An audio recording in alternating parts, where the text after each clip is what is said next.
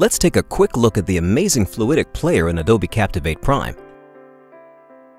Here, I'm on a course in the information page and I'm about to start that course. I go to the Start Course button and click my Fluidic player will launch for me. I can expand my player to cover the entire screen by clicking on Entire Full Screen mode. Once I've done so, I'm able to navigate through any content in the player. This will work the same on mobile devices as it does in your browser. Here you can see what's actually looking at a PDF file. Notice that when I roll over the bottom, the controls differ depending on what kind of content displays. It can take notes on any kind of content inside my Fluidic player. I can add a note simply by typing something here and clicking Add, and those notes will be available to me in the context to the course the way that they were laid out.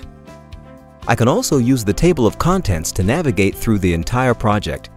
I can close the table of content at any point in order to get a more complete view of all my content. The Fluidic player can play interactive content as well as non-interactive content.